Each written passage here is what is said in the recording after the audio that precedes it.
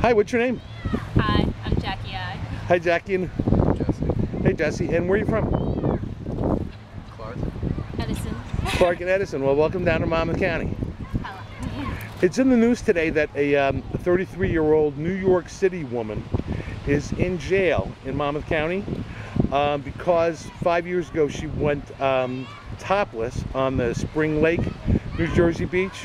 She got convicted, did all her appeals, and then didn't pay her fine, and now she surrendered and she's in jail. What do you think about that?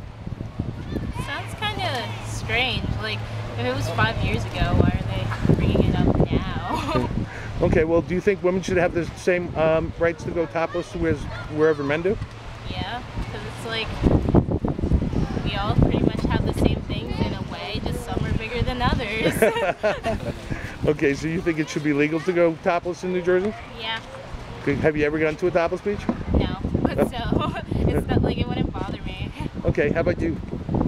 I honestly don't really care. People are people, and if other people have different opinions, then I let them have their opinion. Now, if they're gonna try to force that on someone else, I'd have a problem.